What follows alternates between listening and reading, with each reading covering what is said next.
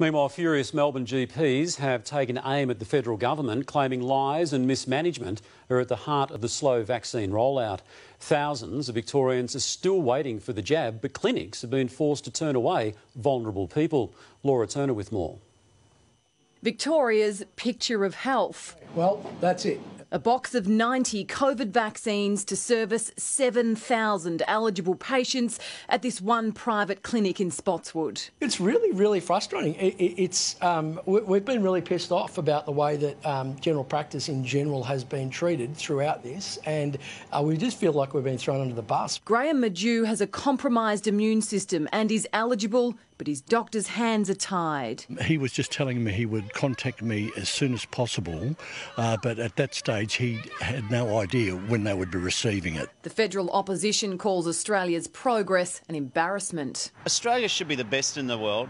Currently we're 94th. Rwanda, Bangladesh, Senegal are doing better than Australia. The challenges Australia has been a supply problem. It's pure and simple.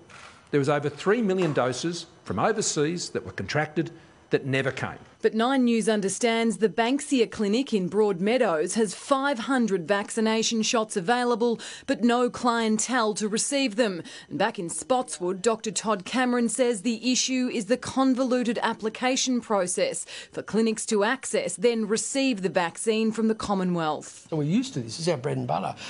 We want to do it, but we also don't want to be kind of sold a lie. Graham Madew has cancelled all his sports and exercise for fear of infection while he waits for the jab.